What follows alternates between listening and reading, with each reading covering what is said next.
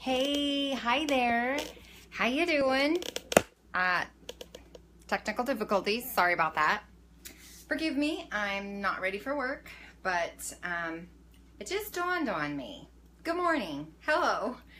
How many of you, after losing a lot of weight and all of your clothes are shrinking and things you can't wear and can't fit into, you still keep your comfy, cozy robe or wrap or sweats or sweatshirt, something like that? Me. This robe, I used to fill it out quite, I filled it out. And now it wraps me up like a comfy, cozy blanket, and I love it. So hey, today I'm trying a couple of things new again, and I will show you my whole day.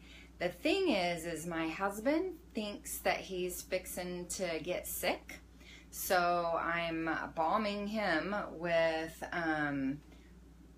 sea salt, apple cider vinegar, cayenne pepper. I make this tea that without the salt, but I make this tea and he drinks that, or he makes a shot and kind of drinks that down because we're trying to get out any bug in him, because we leave on Saturday for a vacation, and I don't want to fly sick, and I don't want him to fly sick because that's just horrible. So today I'm just showing you what I have for my day at work, and oh my gosh, so again, this is a lot of calories to me and a lot of portions, so I will probably adjust it throughout the day. But right now, I have my calories at 906. What? That's like how I set my goal for the whole day. So if I do another 100 and something calories for dinner and snack, duh, I will, I'm sure. Then when I press that little button on MyFitnessPal that says complete my diary, it won't give me that big flashing red, you haven't done enough for the day thing. It still does log it, but it just flashes that warning at you, and just ignore it. Just ignore it and do what you know you need to do for your body. So calories are at 906. Proteins, it could be a little higher. Is at 53, so remember, I still have dinner and my evening snack. My carbs, though, they're at 94 just for the day, so that's like double what I normally do. So I'm thinking supper tonight is just going to be meat and vegetables, and that's usually what we do at night anyway, something lighter on the tummy, so that'll work. And then my fats are at 48. So that's okay, a little high too, but not that much. So let me show you what today is. And what is today? Number 17. I've been showing you 17 different days. Is that crazy? Well, here's 17. Let me show you.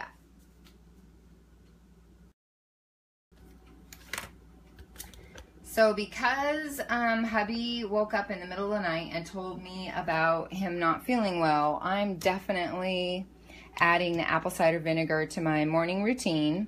So my morning routine normally is 8 ounces of G2, because for my body, I require 6 8-ounce glasses of liquid, water, whatever. And right in the morning, I knock out 2 pretty easy. 8 ounces of G2, and I first get up in the morning and I add my probiotic, which this one says it's for women, and I guess that's okay, but the only reason why I use this one is because I can break open the capsule and put it in my liquid. And then I add one of these little 1-ounce cups, anywhere from half to up to here, of the apple cider vinegar. And FYI for you, hey, my canker sore is doing so much better because of 2 things. 1, the apple cider vinegar, and 2, gargling with warm salt water. So if you use apple cider vinegar, you want to make sure you have one that has the mother in it. And that's this stuff floating around the bottom that you think, ew, gross, there's something wrong with my apple cider vinegar. No, that's good for you. You want that. So I just kind of tip it up and down a couple of times not real vigorous, just a little bit like that. And then I pour it in here, and I pour it in my cup in the morning. I was going somewhere with that. Don't know. Maybe it'll come back to me. Oh, okay, not everybody can use apple cider vinegar because of the acid in it. If you do have acid reflux or you have GERD, this will not be your friend. No way, shape, or how. Even if you make it into a tea, which when we're sick, I do equal amounts apple cider vinegar and raw honey in about 6 to 8 ounces of water, of warm water, hot water, whatever you can drink as a tea. But if you've got acid reflux, this will not be your friend. Me, I have low acid in my tummy. So I don't have to take all of those Oprimazole, Prilosec, whatever all those things are called. I don't have to take them because I need the acids in my stomach, and this is what helps kind of move them along and generate them up. So I had that this morning about 6 o'clock, 6:30, quarter to 7, 7-ish. I then make my tea, and my morning tea today is Earl Grey. And I always do my Gene Pro. I kind of make it a, I call it like a protein balm tea. I mix my Gene Pro up first in room temperature water, blend it, then I add it to my hot tea. And today I added, I went kind of back to one of my first original extra flavoring things, and it's this sugar-free vanilla caramel. And I like it. It's really good. 1 teaspoon is totally enough. Today I did 2 just because I wanted that extra little flavor. And then I do a tablespoon of coconut oil. The reason why I do the coconut oil is kind of, again, several reasons, but one of them, because this is a way for me to get in some healthy fats. It works in combination with the probiotic, which helps my tummy kind of do what it's supposed to do and move down through my system like it should, and, you know, helps push things out like it should. But also, my chiropractor told me when I complained about my skin being so dry, he said, just add a tablespoon of coconut oil in your day. And that's what I did, and I feel so much better. So that is my morning routine. That's kind of what's already happened. Now, today at work, I'm going to have all this crazy stuff. What do you think? Move it up a little. We have this fun store near us called Smart and Final. And that's where I get all these little containers. There's a 1 ounce, a 2 ounce, and this is a 5 ounce. I get them all there because you get them in bulk, and they end up being about 5 to 6 cents each with the lid. You can get the same thing at Walmart, and they average out about 6.5 cents each. You can even find them at the dollar store, and they too end up being about 6, almost 7 cents each. But hey, you can get them right away that way. So today, for my first snack, I'm going to have, I measured out, oh my gosh, this looks like, that is a humongous portion. Humongous. This is 1.5 ounces of this cereal. It's called Oats and More, and it's the store brand from there. And the reason I did it is because for their serving, it says 6 grams of sugar. And my nutritionist lady from Kaiser told me anything I have, just make sure that per serving, it's under 6 grams or less of sugar. So I try really hard to stay with that. Sometimes I do 8, but I try to do 6 or less. So I have a trick with my cereal. And I have a 1/2 cup or 4 ounces of unsweetened almond milk that I'm going to do. This is a trick. Oh my gosh. This is my cereal bowl that I use because look, it's just tiny. It's really tiny. But this bowl I'll fill with ice water. I'll put some ice in here and some water. Then I put this bowl on top of it. Then I add my milk. Now my milk is going to stay cold for my whole bowl of cereal. What? Yes. It takes me at least 30 minutes to eat 1 ounce. This is 1.5. So we'll see what happens. So at least 30 minutes, and my milk got warm and icky the last time. So I do this, then it stays cold. My other trick is the milk is in here, and I just kind of grab like this, a handful, and pour it in.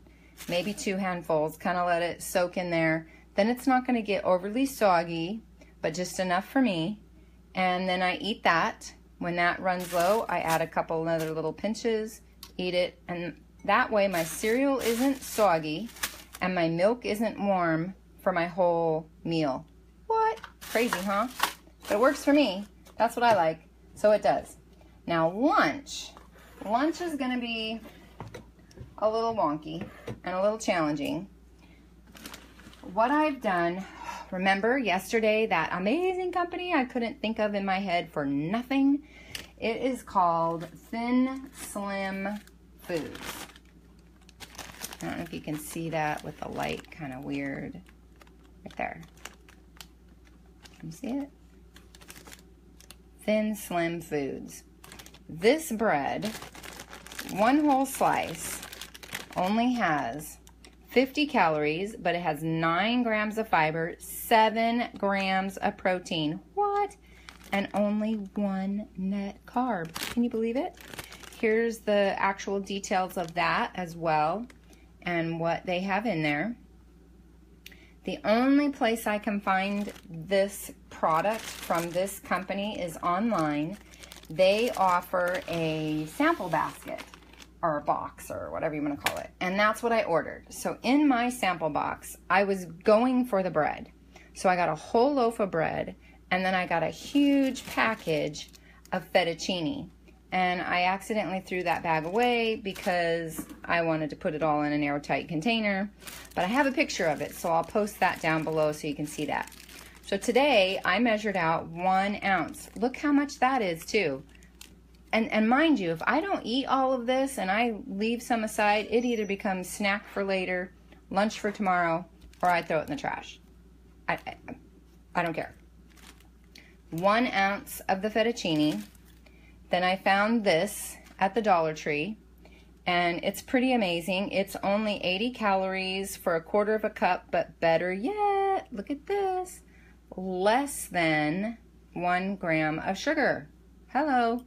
So I thought I would try it. I don't know what it's going to taste like. We'll see. And then I normally only do a 1/4 of a piece of the bread, and I can truly almost say because of the pasta, I either won't eat the bread at all, or I will only eat a 1/4 of it, but I'm bringing it just in case. So what I'm going to do is I'm going to put some of this spreadable butter. I have a tablespoon of the butter, and then I'm going to sprinkle some of this Mrs. Dash because I like the flavor. It tastes good. It's something a little different than garlic, but it gives it that extra oomph to have with this kind of Italianish type meal. So I put this Mrs. Dash on it, and then I'll put it in, we have a toaster oven at work. I'll put it in the toaster oven and get it nice and toasty. And then I will cut it up. Remember, I use my pinky as a guide. And I'll cut it up into, so 1, 2, 3. I'll do it in 4. I'll probably do that into 8 bites. That'll be 8 bites right there. So if I did the whole thing, that'd be 16. And I just can't see me doing that. But anyway. So I have 2 ounces, which is a 1/4 cup of the fettuccine sauce, or Alfredo sauce, and I have 1 ounce of canned chicken. So I'm just going to make my own little chicken fettuccine and some bread. There you have it. And then my snack for the rest of the day is going to be what I had left over from yesterday, because remember, I had a feeling it was going to happen. But in here I have like a chicken salad that is canned chicken. Can you see that? Canned chicken, hard-boiled egg, sweet relish, some mayo, and some chia seeds. And this was really super good yesterday, but I could only eat half of it. It was so filling. And I only ate half of my crackers that I had with it. From these, I accounted for 20 yesterday. I only ate 10. So today I'll have the other 10. And then I only ate half of the onion with it. So I'll add that on there to it today too. Now, mind you, let me find my spoon that I still have stuff on. When I eat, I found a really small spoon, and this is similar to my spoon that I use at work. And when I have a bite, I truly only put that much on. It matches my thumbnail. My thumbnail came off. It matches my thumbnail, or even pinky nail. Your bites should still be tiny. Your tummy's tiny. Remember, you're feeding a toddler in you now. Tiny bite, tiny tummy. That's what you want. And then, of course, my liquids, my other liquids. So I've had 2 over there. There's my honey. Then I'm going to have 2 glasses of tea throughout the day and 2 glasses of water. One on the way to work, one on the way home. I've sweetened it with this no sugar mango, which is awesome. And then I'm finishing my tea now. So there you have it. That is my whole day, all my liquids, and I usually end up having more at night, so I don't really freak about it. My snacks, my lunch, my snacks, and my morning. And so there you have it. That is my whole day at work, and all of that, all those little containers do fit in my little lunch bag, which is over there. And I just stick it in the fridge at work, and I pull out from it as I go, and I don't have a backup for lunch in case that sauce doesn't work. Yes, I do. I have nuts and jerky, like always, in my purse, in my desk, in my drawer, always, everywhere. But there you have it. That's my day. Hopefully it turns out good. Hey, good morning. And feel free. If you have an idea, if you have a question, if you tried any of these and they didn't work for you, or you tried something different and it did work for you, I'm totally game for trying something. However, warning, time out, warning, warning, warning, warning. When you're new, don't be trying all kinds of wonky stuff. You stick to whatever it is the doctor told you to have and to eat. Stick to that list. I'm telling you. From experience, I'm telling you. Don't go out of bounds. Don't try to wing something because someone 6 months, 7 months, 8 months out tried something. When you're brand new, you're feeding an infant tummy. You're feeding a baby's tummy. You would not give a brand new baby steak and eggs. You wouldn't. I wouldn't. Even blitzed up, you wouldn't do it because their tummy can't take it, right? And you wouldn't be feeding a baby a bite that goes like this, right? Why? Because their tummy can't take it. Your tummy is the same way. My tummy is the same way. You have got to treat it like a baby and or toddler tummy. You have to. That's the way to be successful. That's the way to get healthy. That's the way to stay slim. If you start reverting back to old habits and old behaviors, yeah, your tummy, your sleeve, your tool, your bypass, your RNY, your whatever you've had done is going to do its job for the first 6, 7, 8 months. But then after that, hey, your body is going to take all that extra stuff and it's going to put it in places that you don't want it to be, right? So remember, think of yourself as a baby or a toddler tummy. You want small bites, small portions, healthy options. And when you're brand new, when your tummy, your tool is brand new, oh my gosh, please stick to the simple, bland stuff. You can incorporate things in later. And sometimes, for a lot of us, you can eat scrambled eggs and they're yummy day 1. Day 2, your tummy says, nope, don't want that. So then you got to do something like malto-meal. I personally tried oatmeal. Tummy didn't like it. Still doesn't like it. It's 9 months out. But I can eat malto-meal. So go figure. I don't know. It's weird. It's life. But there you have it. That's my day. Kind of a tip. Please, please, please, please be kind to yourself. Be kind to your tummy. Listen to what your tummy is telling you and what your body's craving, and somehow incorporate that in. If you're craving crazy vegetables that you knew you never liked before, blitz them up and make a smoothie and add a little bit of fruit in there. Hello. Then you're going to get your nutrients that your body is craving and that you need. So that's how I do it. This is what I do. I love you. I do. And I'm so praying for you. And oh my gosh, today is Tuesday. There's several of you that are actually having surgery today. What? And there's several going in tomorrow. What? So know, please know that I, along with a lot of other people, are praying for you, because we've been there and we know what it's like. We know the anxious excitement, everything that goes on. We know, we totally know, and we can relate. So I just want to send you on your way lovingly and let you know that you've got someone watching over your doctors and your nurses, and that you're gonna be good. Okay?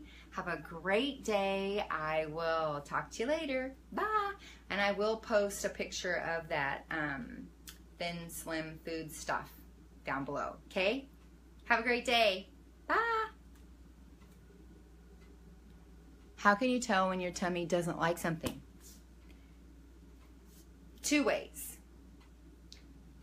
A, it'll growl and be angry.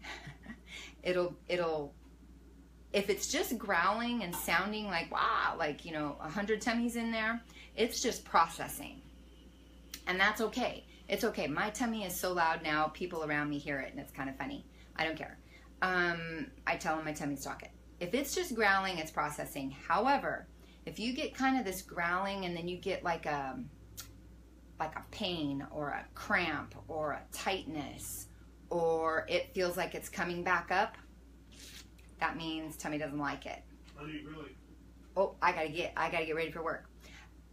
Tummy doesn't like it. But I've made a mistake. I usually take another bite just to test it, make sure.